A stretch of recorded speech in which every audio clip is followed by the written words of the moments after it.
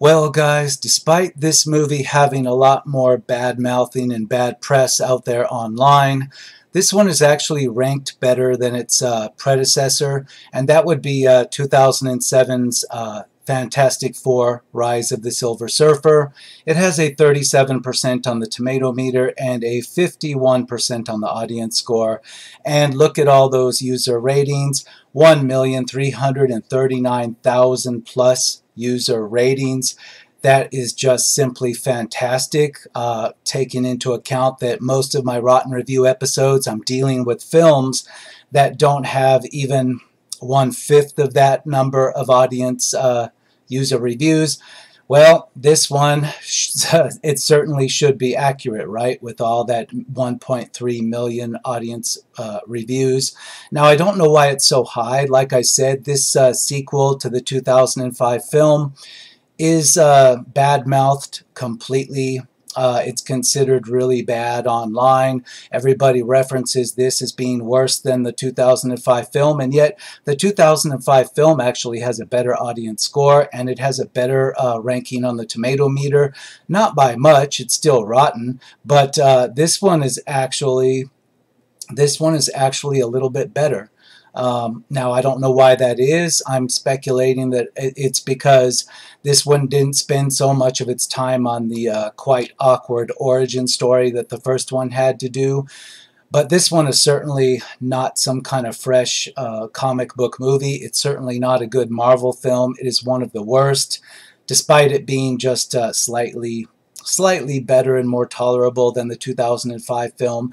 This one brings all of the characters back from the 2005 film, and I will say right off the bat that what was most off-putting to me was that in this second film, more so than the first, it was obvious that the makeup artists and the lighting experts at Fox Studios really struggled to make Jessica Alba look like a blonde-haired, blue-eyed white girl. And she is just simply not that, and it is very off-putting to see them try to transform her into that. She is still very good looking, very much eye candy in this second film, but in the first film it kind of looked believable to me that she was a blonde-haired, blue-eyed girl.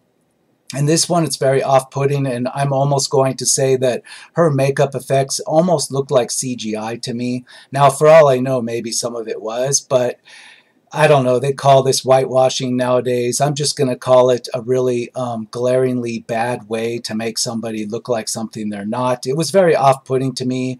I just couldn't take my eyes off the fact that she didn't look real. She didn't look believable. She looked like something totally created, just created like a cartoon character. She looked almost cartoonish. Despite the fact that she was still visually appealing. But let's get right into the audience reviews and find out why people consider this one rotten. I do have my own list, and it is chock full of plot holes, even more so than the first film. But let's get to those audience reviews. We have the first one at the top from January 13, 2020, making it about a month old.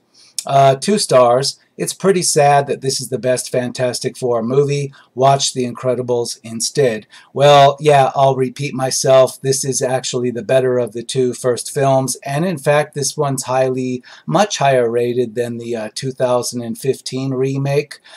So yes, technically, this is the best Fantastic Four movie by Rotten Tomatoes scores. Is it, in my opinion? Well, yeah, just a little bit, just by a little bit. And if I had to put a star ranking on this, I would say 2 stars. I largely agree with that. It wasn't boring enough that I shut it off. It came close, but I actually sat through this whole thing despite finding a lot of plot holes and logical fails with it. I'll say it was 2 stars. Never did I feel like fast-forwarding it.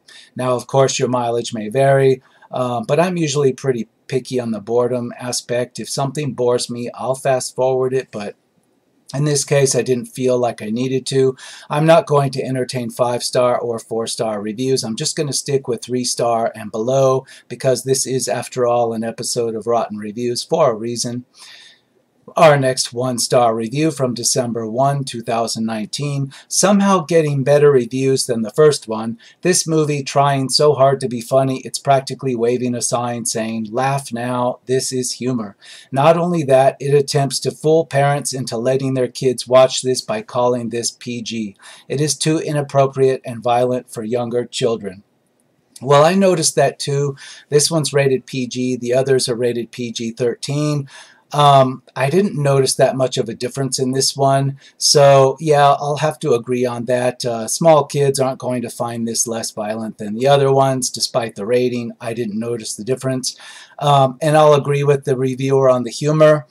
This one tried to put so much family drama type humor, bachelor party type humor, wedding fail type humor, and you know, I'm going into this thing expecting a Marvel comic book movie, and I'm just left with all this pointless bachelor party wedding drama and banter and bickering between the main characters that we saw quite a lot of in the first film, but this film just dialed it up to 11 and just really wasted our time with a lot of this wedding bachelor party subplot. I'll agree completely. It was just not necessary, and it took away from all the suspense that would have been in some kind of action Marvel-esque film. You know, in a comic book story, you have your classic good guys and villains, and you have to have some kind of tension, but it's hard to have that when you're just so busy with all the high school level and junior high level humor in this. It didn't work at all. I mean, it couldn't decide if it was a comedy family movie or if it was a comic book action adventure. It failed at both of those as a result. But let's move down here. September 29, 1.5 stars. This was worse than the first. That rhymed. Don't hate the player, hate the game. But this was so disappointing it gets a D-. Yeah, I would say it's pretty rotten, but let's move on. I'm looking for a little more detail than that. 2.5 stars, better than the previous one at least. Well, see, that's a thing where your mileage is going to vary. Most people online, most of the talk online over the years on this film has been that this is the worst of them, the worst of the, you know, the original two with these characters and with these actors and actresses. Somehow some people think this is better, and I'm curious about that, like why they thought this was better. Again, I'm saying it's because maybe they didn't have an origin story in this to drag it down, but to me this was not better. 0.5 star, August 19, 0 stars, look at that. The first was bad enough, but they decided to try again and make an even worse film than before. It's like they salvaged a couple of scraps of shredded paper from a fire and turned them in for a screenplay. Well, yeah, plot hole-wise, I'll agree with you on that. I lost track of all the plot problems in this, but let's just look at my handy list, which is quite long, and see what I wrote down as I found it. Well, first of all, the CGI, it's not a plot hole, but the CGI just doesn't age very well in this film. Despite the fact that the 2005 film, the CGI actually does hold up today in 2020, this one doesn't. I don't know what happened. I don't know, maybe there was a different group or batch of companies involved in the special effects, but this one looks really bad, even right from the very few opening shots showing the Earth in space and all of this, or another planet in space and Galactus. The CGI really looks bad, and it has aged very poorly. Even the effects where Reed Richards is kind of, you know, doing his rubber band stretching antics on the dance floor, it looks really cringeworthy bad compared to the first movie. So it has aged very poorly. It's definitely a step down from the 2005 film.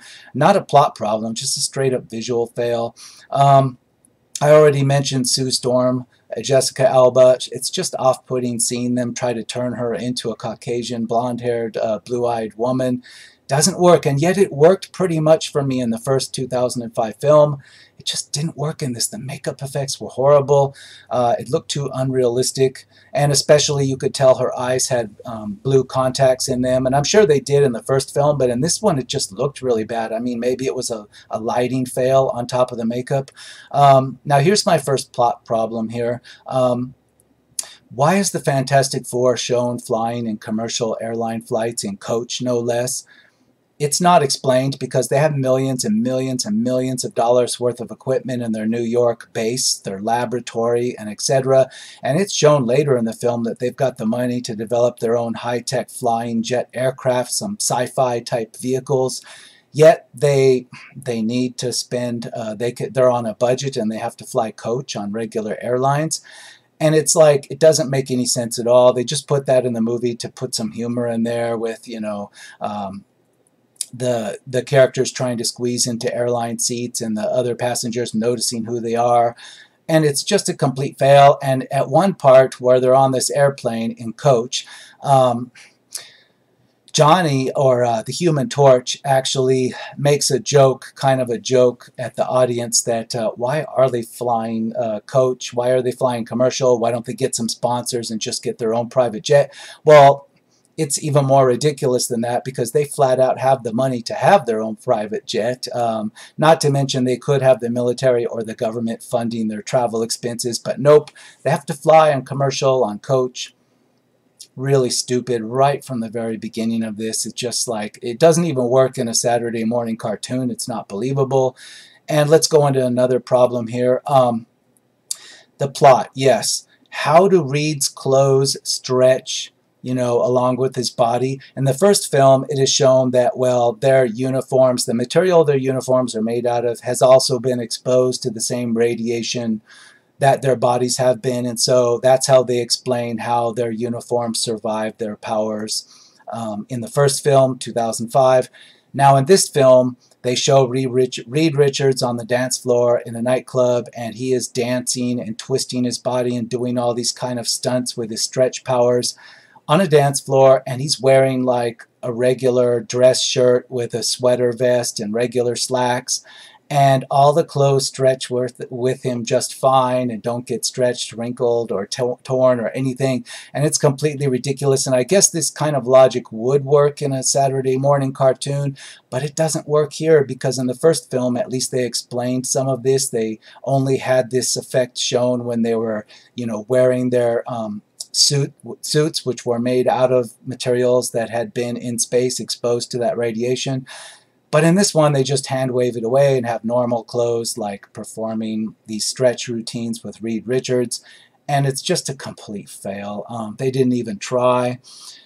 Again, it's a step down. It's kind of funny because this one has higher ratings than the first one, at least on Rotten Tomatoes. And yet, it's right off the first few scenes of this, I'm considering it more failed than the first one in a lot of ways. Not to mention that the drawn out wedding scenes and engagement scenes and all this between Reed Richards and the drama going on there, it's very boring and it takes away from everything. I mean, you're just like almost wanting to check your watch. It wasn't bad enough, like I said, it wasn't bad enough to make the whole film boring that I felt like I needed to fast forward it, but it was borderline getting there. It didn't need to be in this film. It was like the director and the writers just didn't have anything else to stretch the running time, so they put all this boring wedding subplot in there and the bachelor party subplot. And you can, it has a 92-minute runtime, so, this film probably would have been like just 60 minutes long if you cut out the unnecessary wedding subplot bullshit. So I think, yeah, the writers just failed. They didn't know how to make a proper length movie with real substance to it, and that's pretty bad for a superhero film. Half a star, 0 stars, look at that. Yeah, I read that one before, but it bears repeating, I guess. 2.5 stars, July 22nd. I didn't like this one as much. Well, neither did I. But, I'm looking for a little bit more. 3 stars. Those EFX, ouch. The only reason I watched it was Doug Jones. Yeah, the visual effects were a step down from the 2005 film. I don't know why. And I don't know how this survives getting a better score with just a straight up step down in the visual effects. Let's go into my handy list again. There is, I'll actually give the story writers and the director credit for being able to somewhat semi-realistically work in product placement in a realistic way.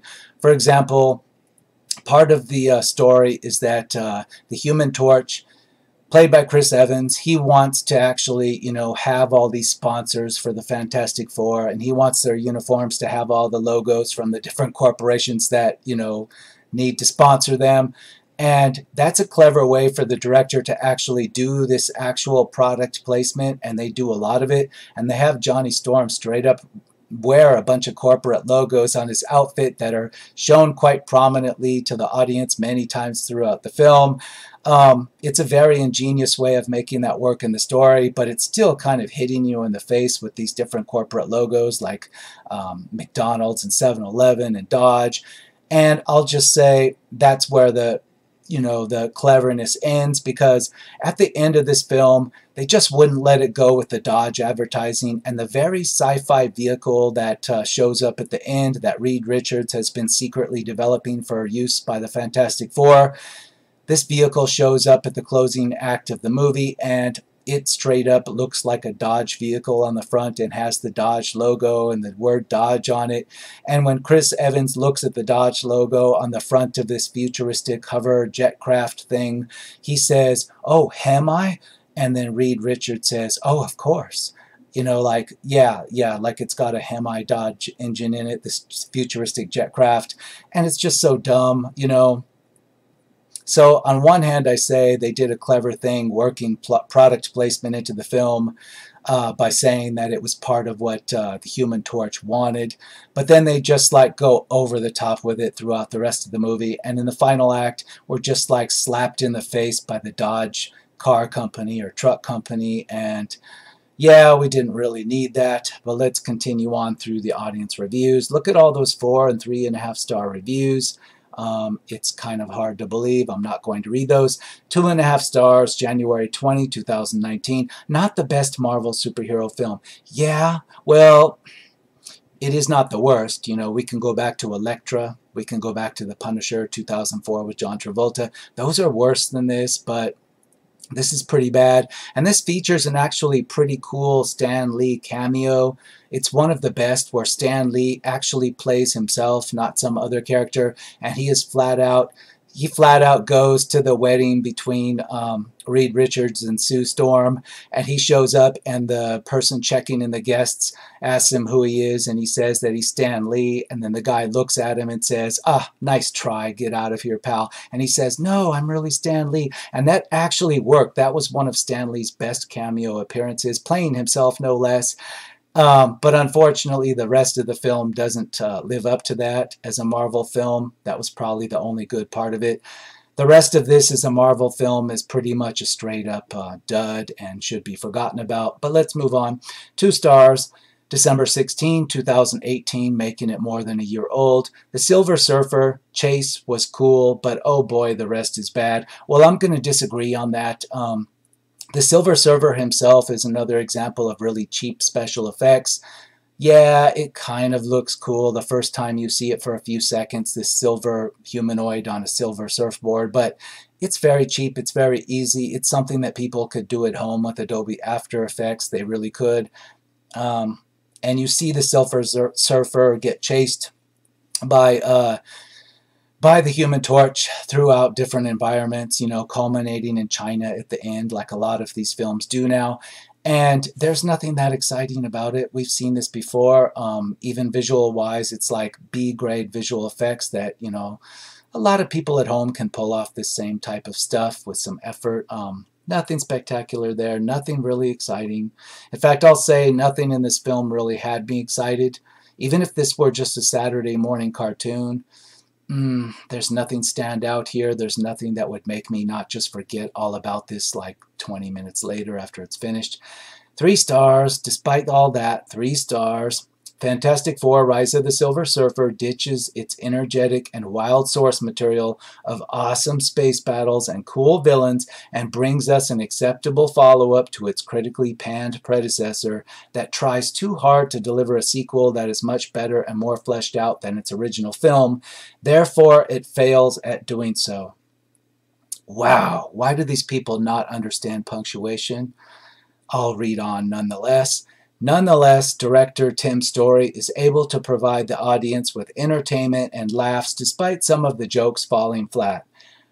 Some of the jokes fell flat. I'd say almost every joke in this was too obvious. It didn't make me laugh, and so it fell flat. That's almost all of the jokes. I can't recall a single time during this film, one single moment that I laughed out loud. Whereas in the first film, one or two scenes made me laugh a little bit. So I'm going to say it's a fail. Moreover, the film contains too many digitally, well, let me just guess what he's going to say, too many digitally enhanced things that don't look real. It's a definite step down in the realism department. Now, I don't know if it's a step down in the actual budget. The visual effects budget might actually be higher in this film. Certainly the makeup budget was higher for Jessica Alba, and yet it straight up didn't look real. 2 stars, October 11, 2018. Much better than its predecessor, really. But it's still an awful movie. Worst superhero movie and comic book movie of 2007. It might be because I just don't know what else was out there in 2007. They turned Galactus into a giant purple cloud. What the fuck? Why does this god-awful movie have a higher audience score than The Hulk and Daredevil? This movie should have at least a 31% RT audience score. Yeah, so they're saying that this should have lower audience scores. I'll agree. I think the first one, I mean, there was more stuff in there. I mean, yeah, it had problems. It spent a lot of time on an origin story, but the humor worked better. The visual effects the visual effects straight up look fine in 2020 to me. The first film from 2005. This one, I don't know what happened. 2.5 stars, August 11, 2018. It's a movie that probably should have been a TV series. Maybe if it was a Saturday morning cartoon, this would have all worked, but as a TV show, I'm not even sure if the CW would appreciate this as a TV show, because it's just like trying way too hard with a whole lot of too much money. If this were a CW show, it would have to reduce the budget a lot, and they would change it up because of that. So no, I'm going to say no, this wouldn't work. It's too high budget. It's simply too high budget, and because of that too high of a budget, it shows you how much of a fail it really is. Something with this kind of budget shouldn't have been this bad. June 23rd, 2018, half a star. Very stupid, much bad. Big cliche, written by a kid. Yeah, it feels like something written for a Saturday morning cartoon, but it's not quite that good either. 2.5 stars, June 6, 2018. For a time when this movie came out, it was a better option for superhero movies. Just start of how things were going to quickly change for the better with the phasing of the MCU.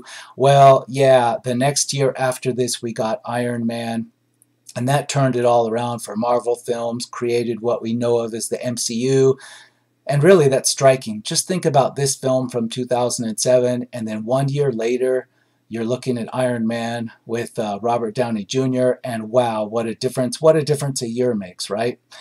2 stars, overall an improvement over the previous film, with a few stellar moments and interesting concepts that actually make for some neat visuals, but the simplistic nature of its narrative, subpar acting, cringy humor, and the terrible writing for some characters, like a certain Doctor Doom. Yeah, Doctor Doom showed up in this. I can't even remember what happened to him in the last one, but in this one, he's like in some kind of stasis storage container and he escapes from it. You know, I just don't even recall if that's where he ended up in the first one. In this one, he uses power from the Silver Surfer's surfboard device to rejuvenate himself and charge himself back up, and now he looks like his old Victor Von Doom character, all flawless and perfect, with perfect hair. Yet he can shoot force lightning out of himself like the Emperor Palpatine from Star Wars. And it really doesn't work because he's a little bit too sympathetic, and once again he's just out to betray everybody and get the Silver Surfer's power. At the end, he's dispatched in a very boring way on a chase with an overpowered Human Torch, and he ends up floating off or sinking down into the ocean. And I guess presumably if they made a third movie in this series, he was going to return out of the depths of the ocean or something. But in this, we last see him sinking down into the ocean, and that's it. That's how he disappears. It's completely pointless. They shouldn't even have brought him back in this film because really he added nothing to the story. They should have done something else here. But let's go back to my handy list. Another plot problem. How does, it's shown that Reed Richards can go back to his laboratory and he can view other planets across the galaxy. I don't just mean view them like, he can see them at a distance, at distant points of light or whatnot. No, he can actually view and analyze the surface of planets in different parts of the galaxy, and he can determine that they've been attacked by some mysterious force, which is, of course, Galactus, because presumably these planets were all healthy and good before, and now he's viewing them on his scanner, and all of a sudden they're dead worlds that weren't that way before. But it never explains to us what technology is Reed Richards using to view the surfaces of other planets and other galaxies, and wouldn't this technology be useful to the government, and wouldn't he have been able to sell this and use the money to like upgrade them with a private jet? I mean, a lot of this doesn't make any sense. It just hand waves away all this miraculous technology that Reed Richards has that he doesn't presumably make any money off of, and they're flying commercial flights, and it doesn't add up. It's just a big plot hole that the movie just expects you to not notice. But somehow Reed Richards, he's viewing these distant worlds and he can see that Galactus has devastated them. Okay, so that just tells you that this movie, it just doesn't give a shit about these plot holes. Another plot problem, the Army gives the Fantastic Four a ride in what is like, I guess it's I don't know the specific model of the helicopter, but we've seen these since the Vietnam era. It's an Army helicopter, forgive me, I don't know the exact model, but in any case, they used to call them Hueys back in the Vietnam days. Now, this Army colonel, he gives them a ride. They start out in the New York area, and suddenly they're flying into London. Like, an Army helicopter, a Huey from back in the day, it can fly across the Atlantic and fly from New York to London, no problem. I'm sorry, the movie just hand waves that away too, so that the Fantastic Four can get off the helicopter in London and fight the big bad in the middle of London. What else is next? Plot problems. Yeah, right in that same scene after they have this big battle, and the Silver Surfer makes a hole underneath the River Thames in London, and within like less than 3 or 4 minutes it drains the entire River Thames, every drop of it down the hole, and the river's completely vanished, and the entire River Thames river system is just all dry with all the ships floating there on completely dry land. That all happens within 3 to 5 minutes, probably less than 5 minutes in the film. Again, this doesn't even work in a Saturday morning cartoon. It doesn't. Even kids would be like, wait a minute, what? This is really bad. Let's move through some more audience reviews. 2 stars, no, I read that one. 3 stars, a nice and thoughtful superhero film, nothing more. You're giving this way too much credit. 3 stars, better than the newest Fantastic Four, meaning better than the 2015 film. Not in the plot problem category, but anyway, but not as good as the first. I didn't like the story much, but maybe that's how the comics went. I love Jessica Alba, and I'm glad they at least got the whole cast from the first movie. Yeah, they got the whole cast from the first movie, with more cringy, stupid family wedding drama that didn't work. And so I'll say it was a fail. All these same characters did a better job in the first film, despite the fact that it wasted most of the running time on an origin story. It was still better than this, in my opinion. I don't know how people are saying this is better. It fails in every way versus the first one. Fails visually, fails plot-wise, fails being a little bit more boring, fails with humor. So 1.5 stars, February 4, 2018. Even worse than its predecessor, yes. Which is an embarrassment since the first Fantastic Four was not a good movie. The wedding storyline was horrible. Doctor Doom was completely unnecessary, Galactus was awful, and the Thing was underused. At least the Silver Surfer was good. No, the Silver Surfer was not good. The Silver Surfer was just like, we don't even know. It's one of my plot problems. The Silver Surfer in this film is a slave or servant of Galactus. He comes along ahead of time and just like preps planets for destruction by drilling holes through them for some purpose. I don't know why. It never explains why these holes have to be drilled through these planets by the Silver Surfer before Galactus can come along, because Galactus is shown to be this gigantic swirling dust cloud in space that presumably just by size alone can easily swallow the Earth. Why would you need to drill holes in the Earth that have no purpose? I have no clue, and the movie never attempts to explain this. And furthermore, this slave servant of Galactus called the Silver Surfer, he straight up at the beginning of the film, that's his job. He says he doesn't have a choice. Nobody has a choice. He's going to do what he's told by Galactus, and he's going to prepare the Earth for its destruction, and everybody just better accept it, because that's what's going to happen. And then later in the film, at the end, he just decides to suddenly, for no reason at all, just change his mind and decide to kill himself, defeating Galactus and saving the Earth.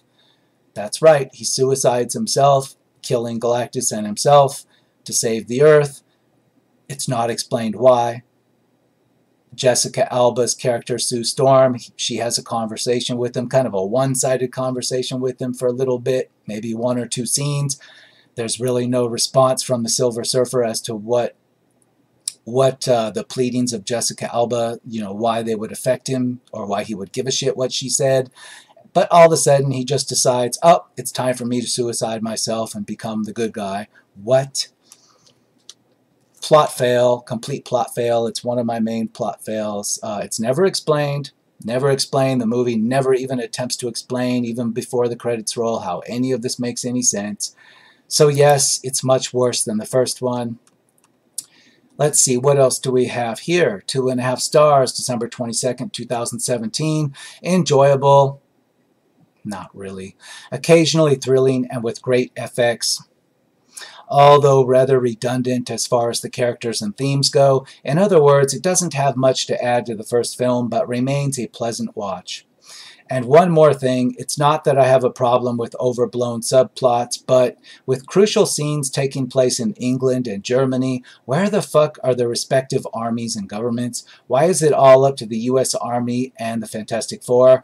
And they couldn't even get an evacuation right. Yeah, well, this reviewer leads me to another major problem I had with the film. You know where the US Army has their secret base that they put aliens when they capture them?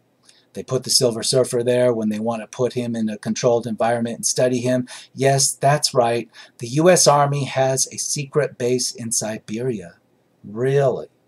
I guess the writers didn't realize that Siberia is controlled by the Russian Federation. It is not controlled by the US government. It is not a part of Alaska. I'm thinking that the writers confused Siberia and Alaska, which I guess it would be easy to do if you were like maybe a 5th grader, maybe a 4th grader. You could confuse these things when you wrote some kind of comic book story. But for screenwriters in Hollywood, they're this stupid. The US Army has a base in Siberia. Yeah, and then let's just go into another little problem in the movie. They fly about 3 minutes outside this base in Siberia, and suddenly they're in populated, first they're over the Great Wall of China in less than 2 minutes. And then about a minute later, or less than a minute later, they're suddenly flying into populated areas of China that look very much like Shanghai or Beijing. Wow, that's incredible, except the problem is the vehicles they're flying in never even break the speed of sound. So again, maybe this works in a kid's cartoon on some level, but even there it doesn't work very good. I mean, I don't know what happened with this film. Yes, it's got a PG rating, so maybe it was meant for little kids only. I don't know what happened here, but this is a complete logical fail. I mean, it's so damn stupid, I just don't have words to describe what happened here. Yeah, the US Army, they've got this big base in Siberia. But that's the least of the plot problems, but thank you for reminding me. Let's see, 3 whole big stars. September 2nd, 2017. When I was 17, I loved it. Now as an adult, I think it's better than okay. Its problems. It still has ham-fisted plot points, though they're more planned out this time and they're not as bad as the first. At least this one didn't feel like a checklist. I found the Silver Surfer too bland in this movie. His story for destroying planets is very thin. Would have been better if it was mind control. Also, he had the power to destroy Galactus. Why didn't he just do that before he went on to kill planets for him? Yeah, that's what I already mentioned. Not only did he have the power to destroy Galactus before, but why did he all of the sudden decide to kill Galactus now for no reason? What? But yeah, thank you for reminding me that the Silver Surfer could have killed Galactus at any time before Galactus ever encountered the Fantastic Four or Earth. So none of this disjointed shit makes any sense. It's all a complete logical fail. Let's see. What else is on my list? That's about it, I think. That's about it. I think I've covered about everything on my list. And thanks to the reviewers on the 3-star and below reviews that have like sped me along on that. 3 stars here from August 10th, 2017. Meh, it wasn't that bad. Well, it wasn't as bad as Elektra. Okay, I'll give you that.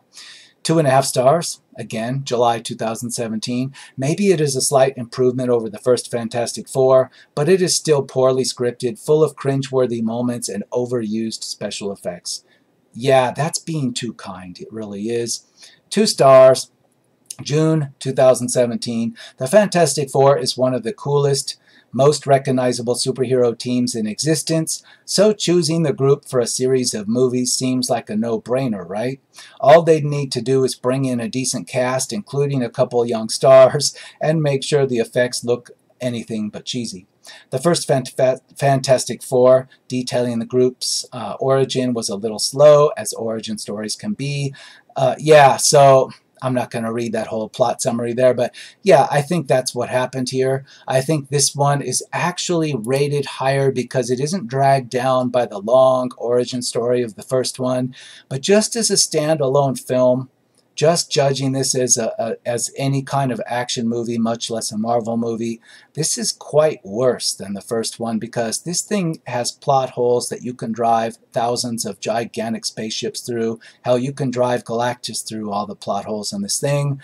And I'll just say I'm not a big Fantastic Four comic book fan. I don't know much about it at all, but I can tell you that I know for a fact that Galactus, as portrayed in this film, wasn't this big swirling dust cloud, and I think in the MCU we are going to see Galactus done in the MCU. That's the plan, and it won't be anything like what was shown in this failed movie. This does not deserve a 51% audience score. I think it's just that it didn't have that origin story, and maybe the audience for this was younger. Maybe if you're 8 or 9 years old, this movie worked for you more than it would have otherwise, hence the PG rating on this one versus the PG-13 on the others. Yeah, it's just a straight up fail. I don't think I can add anything more to this other than to say that I disagree with at least over 600,000. There's over 650,000 people that have left audience reviews on this thing that I completely disagree with, and I'll leave it at that. And I will see you on the next episode of Rotten Reviews.